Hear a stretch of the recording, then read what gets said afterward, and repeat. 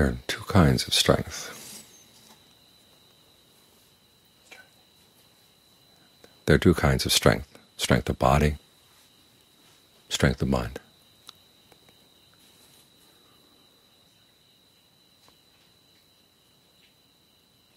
And what we're working on as we meditate is strength of mind. Strength of body, of course, can be helped by the meditation.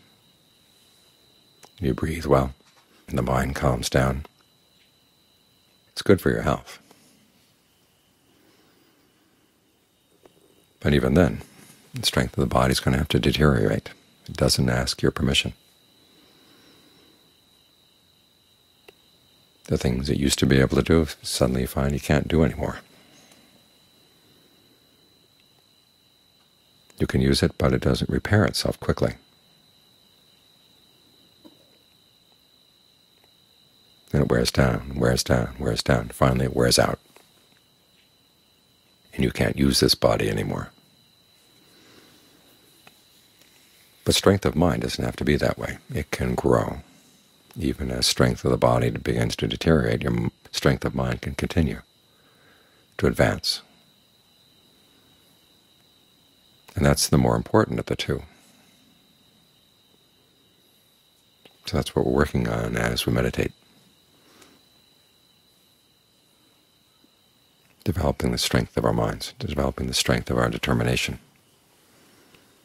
Because what does it mean to have a strong mind? It means a mind that's not overcome by pain, it's not overcome by disappointment. It can maintain an inner sense of well-being regardless of what's happening to the body, what's happening to the world. That's the kind of mind that can depend on itself. And that other people can come to depend on as well. The Buddha talks about 5 qualities that create strength of mind. They're kind of like food for your strength. The very first one is conviction.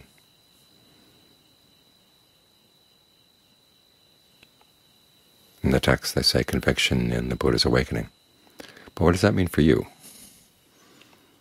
It means that it's possible for a human being through human effort to find true happiness. The Buddha did it, and as he said, the qualities that he developed were not specifically just his. There are qualities that every human being has in a potential form, and we can all develop if we set our minds to it. So having conviction in the Buddhist awakening means you're having conviction in the power of your own action to lead you to true happiness. Now, action here, of course, doesn't mean just actions of the body. It means primarily, actually, actions of the mind. And that what you do think about and what you focus on and how you think about it really does make a difference. Like right now, you're focusing on the breath for the purpose of giving rise to concentration. You have to believe that this is going to accomplish something good for the meditation to have any strength and for it to really nourish the mind. And it makes sense. Where do your intentions come from? They happen here in the present moment. How are you going to know where they come from unless you dig down into the present moment and watch? When an intention comes up, why? What sparked it? What gives it its force? And can you sense where it's going to go, in a skillful direction or an unskillful direction? If it's going to go in an unskillful direction, can you stop it? These are things you really want to know. The Buddha's answer is yes, you can stop unskillful thoughts, unskillful intentions. Like right now, you're going to get practice in that. Focus on the breath. And part of the mind is with the program, and another part is someplace else, hoping to go someplace else. And it's going to wait its chance. As soon as it's a lapse in your mindfulness, in other words, when you forget to stay with the breath, it's off. So if you have conviction in what you're doing, it means you're going to really try to apply yourself here. That leads to the second strength, which is persistence. You want to stick with it, stick with it. Even if other thoughts come in, you come right back. As soon as you catch yourself wandering away, you come back. You maintain your desire to stay here. We sometimes hear that the Buddha said desire was the cause of suffering. Well, it's one of the roles of certain kinds of desire. There are other desires that actually lead you to awakening. And those are the desires you want to foster. And it's through fostering those desires that you are able to stick with things. You make up your mind you're going to stay here for an hour, well, you can stick with it. And if the mind slips off, you just come right back, come right back, come right back.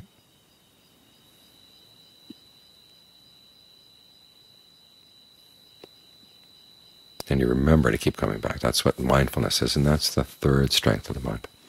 Because you can know all kinds of good things, but if you forget them, they're no use to you at all. You can know that meditation is good, you can know that it's good to stay with the breath, but if there's a lapse in your memory, even while your body's sitting here in meditation, you can forget. And you suddenly find yourself off someplace else, planning for tomorrow, or remembering yesterday, or remembering the day before, or fantasizing about all kinds of things, picking up old narratives in the mind and running them through again, none of which really accomplishes anything much. So you have to learn how to say no to those things. You're here to stay with the breath, and you want to remember this is where you're here for. So there are no gaps that allow you to go running off someplace else. And it's your ability to stay here continually, this breath and then this breath and then this breath, that gives you the fourth strength, which is concentration, the ability to stay with something continually. Not just momentarily, but you stay with many breaths consecutively, and there's a sense of settling in and not really wanting to go anyplace else. Because when concentration is done well, it gives rise to a sense of rapture and ease. Rapture meaning refreshment. It feels nourishing just to be here with the breath coming in, going out. You allow the breath to find a rhythm that feels really good. And if it doesn't find a rhythm on its own, you can nudge it and give it a little help. Make it longer and see if that would feel better. Think of going deep down through your torso all the way down to your feet, nourishing every little part of the body. That sense of well-being that comes when you can settle in, just stay with the breath continually, feed off of it. That's your genuine food in the practice. That's food for the mind. It nourishes it, gives it the strength it's going to need to deal with whatever comes up. But concentration on its own is not enough. You've got to develop discernment as well. That's the fifth strength. In the Buddha's image, the other strengths are a little wobbly until discernment comes in. Like the rafters when you're building a house. You put up the rafters for the roof, and then when the ridgepole is not yet there to hold them all together, they can be there in place, but they're not really solid. But once the ridgepole is in place, that solidifies everything below it. That's the same with your discernment. Because when you see things clearly going on in the mind, that strengthens your conviction and strengthens your persistence and mindfulness and concentration altogether. Because your discernment sees what the mind is doing that's causing itself unnecessary suffering, what it's doing to weigh itself down unnecessarily. And when you see that, and when you see that you don't have to do that, you can stop. You can let it go. As the Buddha says, discernment comes from seeing things going on in the mind as something separate. There's the awareness, but there's the thought, and they're two separate things. Ordinarily, we don't see them as separate. We just kind of glom everything together. You're in your thought. You're in the world of your thought. And you go with it wherever it goes, and then you get dropped off wherever it drops you off, and then you have to find your way back. But if you don't go with it, you see the thought go out, but you're not going out with the thought. You realize, okay, the awareness is one thing, the thinking is something else. And just because the thought goes out doesn't mean that you have to hitch a ride.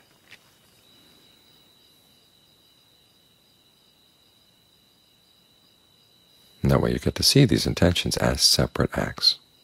And this is how you begin to see how your intentions shape your experience of things on a very basic level, how you can do it more skillfully.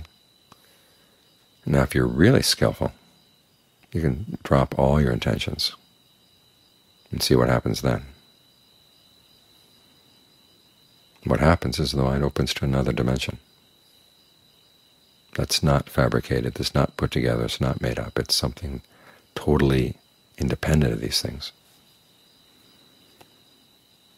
And that's when you can confirm your confidence in the Buddha. So, this is what the Buddha found. And as he said, human beings can find this. It's not just princes born in India 2,500 years ago. Anybody who develops these strengths in the mind can find that same dimension that he did. That's what gives the mind genuine strength, because it's something unconditioned. Doesn't have to be fed, doesn't have to be cared for. It's just there. And from the perspective of that, you look back at everything else in the mind, you realize, oh, even though the way the mind shapes things and fabricates things through its intentions, sometimes it can do it relatively skillfully. But as long as there's fabrication going on, there's going to be stress, there's going to be a burden in the mind.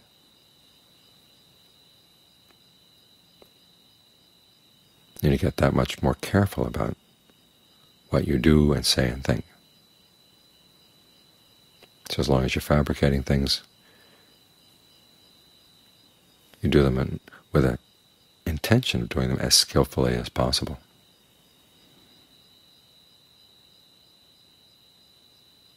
And when you're not weighing yourself down with a lot of unnecessary clingings and attachments, you can use the strength of your mind for all kinds of good things. In places, in areas where you didn't have the strength before, you suddenly find you do have the strength because you're not carrying unnecessary burdens around. It's like someone who's been carrying weights around. A weight of iron in one pocket and iron in another pocket, and hanging down from their knees, hanging down from the shoulders, hanging down from their hands. And they can walk and they can move around, but it's a lot easier when you take the weights off.